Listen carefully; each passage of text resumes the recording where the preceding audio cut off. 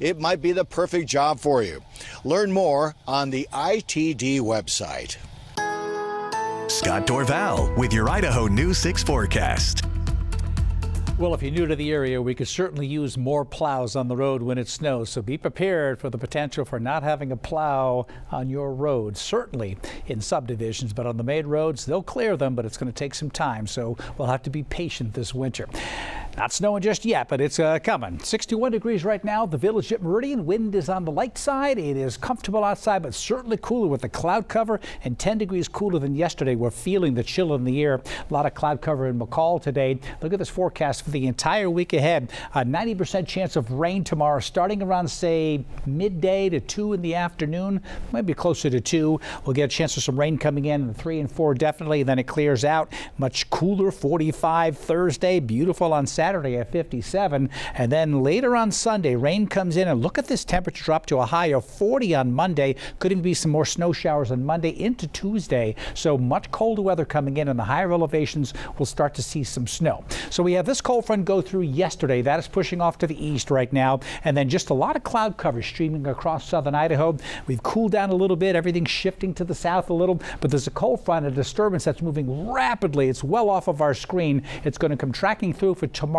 evening. And so here's what it looks like on the futurecast. We've got the high clouds still hanging around. I think they're going to thicken during the day tomorrow. But look at the time here. This is 6 o'clock tomorrow evening. This is 24 hours from now. In fact, 25 hours from now. And that frontal system is just approaching. I think we're going to get some gusty wind just ahead of this, gusting 25 to 35 miles per hour just before the rain comes in. And then there'll be rain coming in with it. Now, for McCall, it'll be a little bit earlier than that. But the Western Valley around this time tomorrow, and then coming through the valley, Treasure Valley, and this could be a moderate rain coming down, at least 1/10 of an inch, maybe a little bit more, comes through in a couple of hours, and then it starts to clear right on out behind it. And so it dries out. We'll get more sunshine, but cooler during the day on Thursday. Computer chart showing up, it's through 1/4 inch in Boise. If we cut that in half, which sometimes is what you need to do with some of these models, that would put us down to a little over 10. I'm thinking we'll get about 1/1300ths of an inch of moisture. So that's pretty good. It's going to come through, wet your grass certainly as it moves through. But watch the wind here, not too much, and all of a sudden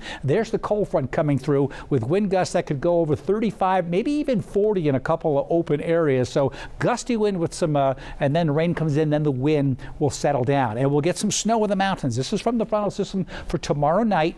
And you see here the higher peaks, 1 to 3 inches of snow out of this system.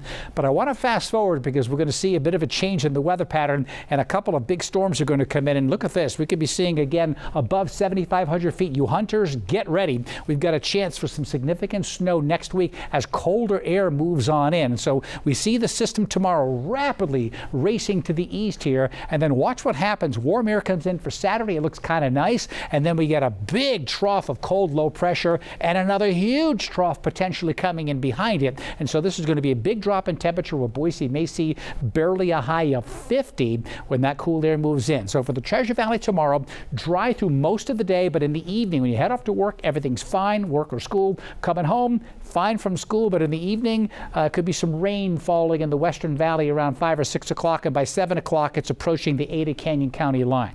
Here's my extended forecast now for the Treasure Valley. 62 tomorrow, about 53 on Thursday, a chilly day, a beautiful day. I've got a Scott score of a 9 on Saturday. That's my pick day after some 6s and 7s. But look at this, 50 degrees, a Scott score of a 4 by next Tuesday.